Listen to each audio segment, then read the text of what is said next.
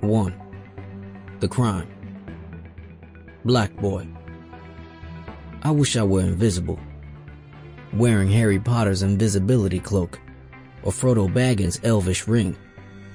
Whether shrouded in fabric or slipping on gold, it wouldn't matter to me. I'd be gone. Disappeared. I stare at my hands. Nighttime dark. They have a life of their own. Clenching, unclenching. Fist, then no fist. I keep my shoulders relaxed. My face, bland. My hands won't behave.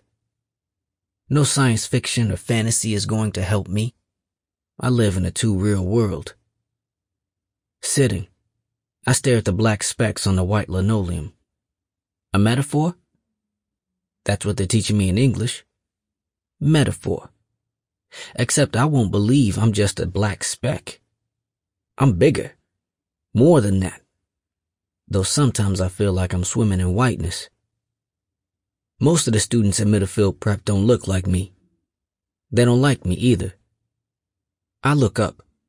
The secretary, Mrs. K, even the assistant headmaster, Mr. Waters, with his tartan tie, avert their eyes. They've been staring, wondering, how come he gets in so much trouble? Why can't he be good like his brother? Helpful, obedient. Under my breath, I curse. My stomach twists. Be invisible. My insides burn. Anger builds. This has nothing to do with me. I'm not here. Donte is not here. My right foot taps uncontrollably. If I sit any longer, I'll explode. Donte? Headmaster McGeary says warily.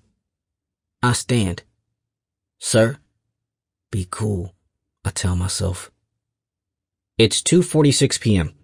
Couldn't you have finished the day without getting in trouble? This isn't the way it's supposed to go down. He's supposed to call me into his office, shut the door, talk privately with me. Now he's scolding me in public. The headmaster's eyelids are heavy, puffy. He's tired, but I'm tired too. Every week, I'm punished for something I didn't do. I clutch my left fist with my hand. It's still trying to move, open and shut. My right leg trembles. Mr. Waters smirks. The secretary's eyes show pity. Pity pushes me over the edge. I didn't do anything, I blurt. Like the time before, and the time before that, and the time before that. I didn't do anything. The two men grow taller, rigid, bracing, readying to take me down. They don't like me too loud. I exhale. My dad's been to war. 2 tours. No matter what I do, I'm outflanked. I quiet my voice, try to speak reasonably. In my head, I hear, speak truth to power. Mom's favorite phrase. Then, Dad adding, respectfully. I try to still my body, but I feel a trembling in my hands, up my spine. The wall clock's minute hand clicks.